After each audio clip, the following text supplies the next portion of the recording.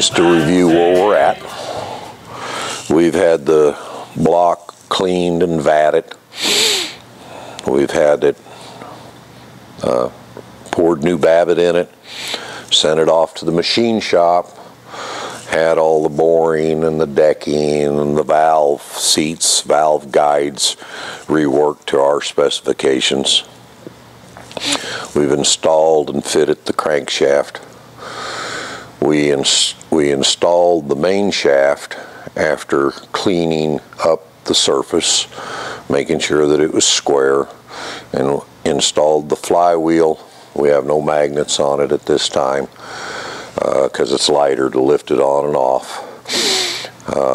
Built up our brake drum and drive plate assembly, which we put new bearings in it, line bored the brake drum, 2 bearings, machined off the flange surface of the brake drum, machined off the installed bearing in the drive plate, centerboard it, and machined off the flange that mounts to the brake drum. The purpose of doing all that was so we can get the least amount of run out here where the 4th main runs. And I find that something in the neighborhood of 4 to 6 thousandths is kind of acceptable because we have bearing clearance in there, and this thing is about 11 inches, 11 inches long, so it does have some run out up here at the top, but 4 to 6 is acceptable. And to check the run out, it's just a matter of using a dial indicator here and rotating around the flywheel, indexing the drive plate, and looking to see that we do not exceed that 4 to 6 thousandths run out. Our next step here is to take our flywheel, take this apart basically. We'll index it so we know how it goes back together, because you can put the main shaft in 2 different directions. The flywheel can go on 2 different directions, so you've got 4 or 5 different configurations of those 3 parts: flange of the crankshaft, flywheel, and main shaft. We want to index them because we're happy with where we're at here, and we want to put it back together. And so our next step is to, like I said, disassemble it, take the flywheel off, and start working on putting our transmission magneto together, the field coil, set our gap, and build up the transmission and put the transmission on. And after that, we'll proceed with putting in the pistons and the valves and mounting the fan, mounting the oil pan, and as you can see, the transmission flywheel assembly is a lot of components. You have your brake drum, reverse drum, low-speed drum, a drive plate. I've got an extra brake low-speed drum here. We'll look at these gear surfaces. We're going to look for cracks in the drum. We're going to pick out the best gears that we have, so we stand a chance of putting together a transmission that's quiet. We want to make sure that our surfaces are all cleaned up and ready to go. But the clutch basket, the driven gear, there's washers in it for the spacers, for setting the clearance, all of our keys, washers, spools. The spools we want to examine and make sure that they're not cracked. And in the process here, I'll measure these. I'd like these all to be about the same thickness. That helps out. Our magnets right now are not charged up too awful good. There is some in it, so we'll go through the process of recharging our magnets and build the magnets, put the magnets onto the flywheel. And we have a reconditioned, rebuilt field coil that we'll utilize. And of course our flywheel is a starter flywheel. The ring gear all goes on with brass screws through the spools, and the magnets holds the ring gear in place. We'll build that all up. We'll use a reproduction of a K.R. Wilson tool for setting the magnet heights, making sure that they are all fairly close proximity to each other as far as heights. We'll later install the field coil on the block, and there's some shims that are utilized to get it square and level. The ultimate goal is to end up with an air gap between the magneto magnets and the field coil. If I remember right, I think it's somewhere between 22 or 25 thousandths to 41 thousandths, so I'll have to get the book out to refresh my memory. But we'll be looking at the bearing surfaces and making sure if we've got good bearings, I'll go ahead and reuse them. If we need new bearings, we'll pop these out, install them, and using some reamers and what have you, we'll go ahead and get those sized to where it all goes together as an assembly. Same thing with the triple gears. Right now we've just got old bearings in it. Probably going to have to replace the pins, but I'll check and measure them to make sure. If I do, I'll just reuse these bearings as long as I got good thrust clearance. If not, we've got bearings to replace. And the fourth main is the piece that goes onto the drive plate, and we've poured a fourth main, and we'll bore it out to size kind of after we've finalized what all the component, which of any of these components we've got laying around here that we're going to use. So first off, I'm going to take our magnets. I'm going to identify north-south pole and put a mark on it, because that's what I'll use to put it on the right relationship when we go to charge them. The other thing that I do is I visually looked, can't see any cracks, but I'm going to wrap them real hard up against a piece of steel. And as you can hear, they ring really nice, and I'll go through the whole set. Unfortunately, off camera, this one kind of made a clunky sound, and I hit it again a little harder, and you can see that there was only a little over 1/8 of an inch of material. Even though I couldn't see the crack in it, it was split, and so it broke. So this magnet needs to be replaced. I like to do the orientation north-south because I don't want to reverse the magnets when I do the charging. Okay, so let's talk just briefly about what we're getting ready to do on the charging of it. And this is a homemade magnet charger. One of the guys in our clubs probably 40 years ago made it. Simply wound some coils around some steel. Got a little starter button here that you can push on to get the voltage up to it, the current. What we use is 3 12-volt batteries. They are wired in series, so we end up with 36 volts up here at our charger. And the charging process is really quite simple. Remember, I identified my magnets. So this is my south pole. I've got this labeled to where I've got my north pole. So I'm just going to bring it up here and let it hit. And I might, we used to do it where we just set it on and hit the button 3 or 4 times. And I have found that if I let it pull it out of my hand, I actually get a better charge on it. This is a 3-pound piston, which I think if you read in the books it says, well, if it'll pick up a piston that's sufficiently charged. This block of steel that I've got here is 6 pounds, 6.3 pounds. And if I get it on there just right, I can lift that dude up, and it's going to make a liar out of me. But there's 6 pounds held. So that magnet's charged, and I'm going to put a little piece of metal on it just as a keeper, and I'm going to work around here and do all 16 magnets. You don't have to hold it on, it's just an initial, just a burst, just on off. And I do it.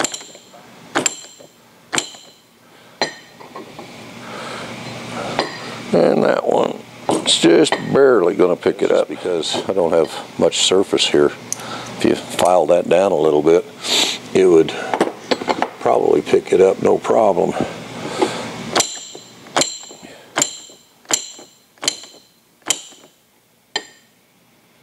And there's another 6-pounder just almost coming up off the table. I'm thrilled to death with it.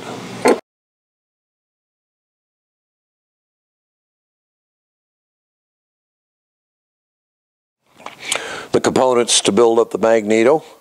Obviously the flywheel, we've recharged our magnets, the spools to stand off, the clamps, washers, bolts to hold the magnets in place, and we're replacing the brass screws that go down through it, and we've got a new starter ring gear. So this is going to make up the assembly of the magnets on the flywheel. And one thing that I want to check is these pins I know need to be replaced because they're pitted and rust. Just turn it back on. So if I measure the pin, I got very little wear where the bearing really doesn't press against, but when I measure on the wear surface, I get way undersized. So I'm going to replace the pins, and the pins can simply be driven out. They don't need to be pressed out, and they go from this side down. It is a tapered pin pressed into the cast iron, so take them out from this side of the flywheel, the ring gear side, and replace them from the magnet side. But it generally, you can just take a smack or two at them.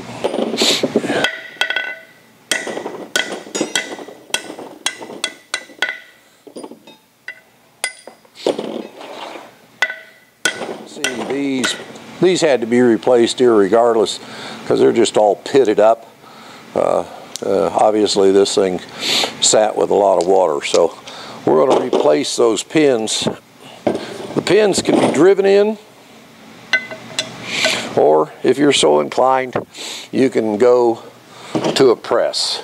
But they're simply drove back in. I'll get a big drift pin on here, and I'm going to seat them all back down where they belong. This flywheel, I had sandblasted and cleaned up, and you can see I smeared a little Gliptol on it to make it look pretty.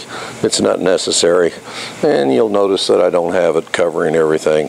That's not particular. You can shoot the whole thing or not. It's just up to you. But the 16 bolts that hold the magnets on are 3/8 24, so I've got tap, and I'm just going to start it and clean out those threads because I've got grit and a little overspray paint, dirt stuff in it, so I'm just going to get it cleaned out so the bolts go in nice and easy. All I'm doing is chasing out.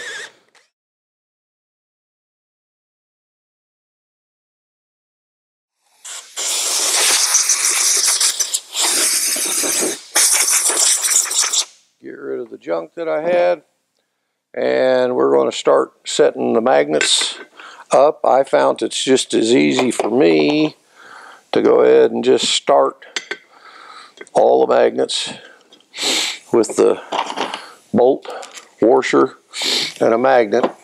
Remember, we had marked our magnets before, so it's north to north, south to south, all the way around. You don't want to get your magnets reversed. Another thing that I like to check is see if the magnets were all about the same thickness. They do vary some, but these are all roughly about 3/4 of an inch, and I've already checked all of them, so I know that at least that part, if I had one that was really thick, you're trying to shoot for that air gap in the magnet, and if I had one that was really thick, it might be a little bit problematic when we start trying to set the magnet height on all of these. So I've just set our magnets up and just barely started our bolts, 3/8 bolts that hold it in place, and the keeper, the magnet keeper, and the brass spool. I found it's just easier for me to do it this way. Your mileage may vary, but and there's a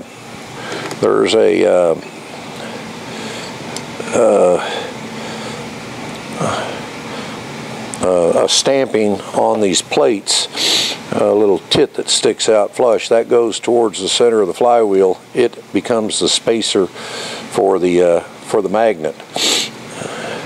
And so just get them set up and You can, if you had a drill motor with a flat screw, you can just get that started, and I'm going to run that down, get it started into the ring gear, which sometimes you got to dink with a little bit to get it to start. There, that should go. Yeah, that got it. And I'll just run them down, just kind of to hold it, not even tight. And I'll continue around. I've already checked my magnets, my spools. They're roughly about 3/4 of an inch, plus or minus a few thousandths.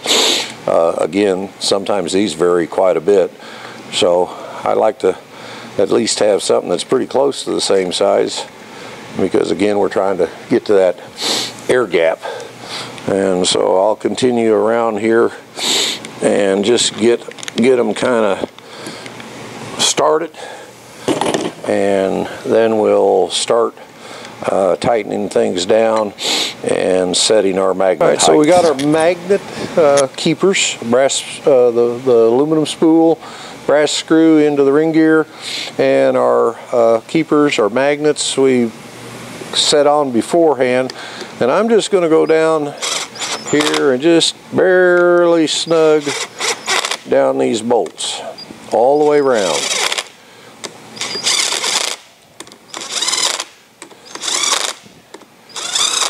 And the reason that I'm going to just taking them down kind of snug enough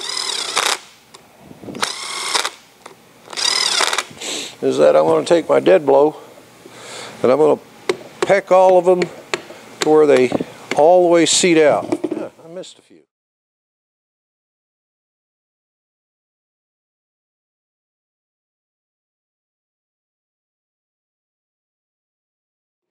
Okay, so now I'm going to go ahead and tighten them down just a little bit more. Just going to run down my screws a little bit. Again, not tight, just down snug. Go all the way around. Oop, hit that one just a bit hard.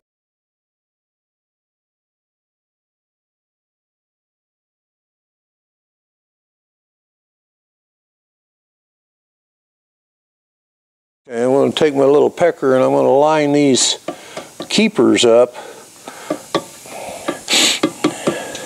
with the flywheel, so none of them really stick out much further than any of the other. Magnets are kind of installed, everything's though still loose, nothing's really tight, and I'm going to use this reproduction K.R. Wilson magnet and field coil setting tool. I've got a main shaft that I know is square. Drop the main shaft down in.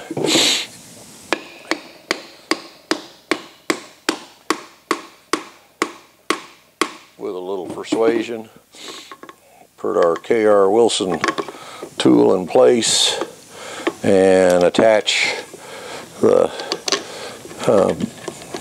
tighten it down with the bolts that hold the flywheel on, and then we'll start spinning it around and seeing what our magnet heights are and try to get them all within, ideally would be 0. You can put as much time as you want into this. You can get real anal here, and you know, if they're within 4, 5, 6 thousandths of each other all the way around, and you got your field coil in square, the air gap on here is a pretty wide gap. I don't think it makes that much difference, but so there's an adjustment on our tool, and basically you revolve it around, and as you can see, I'm hitting 2 places and probably got pretty good gap. Yeah, got a pretty good gap. So I'm going to start by taking down the high sides and seeing if I can get, this is an old brace and bit with a screwdriver in it, and it ratchets, and so let's get rid of that. And I'll just kind of snug down, and I'm not hitting any longer there, and I'll come over here and pick this one up, and just barely touching. And I'm just going to start working these down and continue on until I get a point where when I drag this around, it'll just barely touch all of them. And so this can get to be time consuming. Sometimes if you got to get one down just a little bit, you can give it a gentle little tap and then reseat the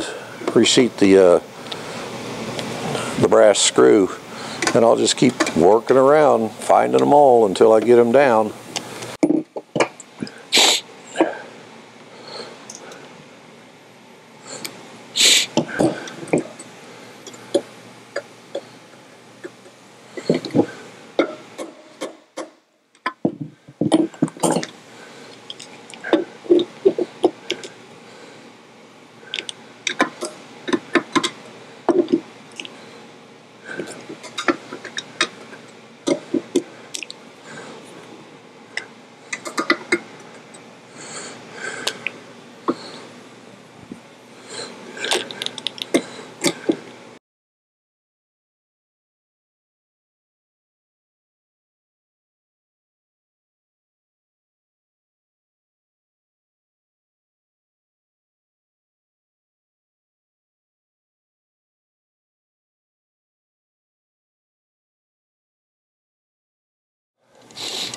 I don't know how many transmissions I've had apart, probably 60 and 50, 60 of them, and I've never seen one of these loose.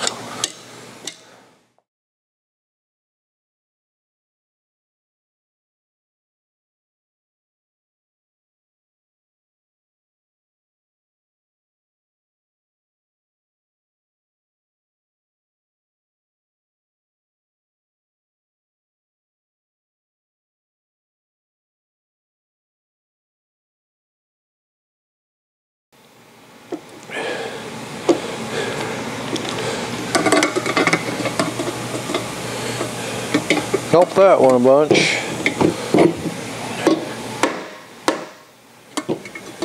Help that one. Okay, we're real close now.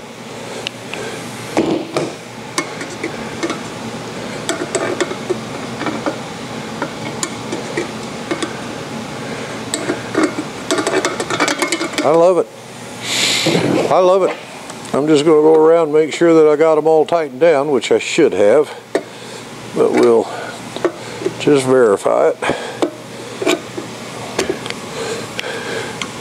So as I take my tool around now, I barely make contact with all of them, but there's one over here that's a little lower, and there ain't 3/4 thousandths clearance in it, so I'm not going to worry about it. But basically, I make contact all the way around. I'm quite happy with it. I'm going to take our tool off, turn this thing upside down, and I'm going to punch the brass screws so they do not back out. I'm going to flip the flywheel over, just set it down on our blocks of wood.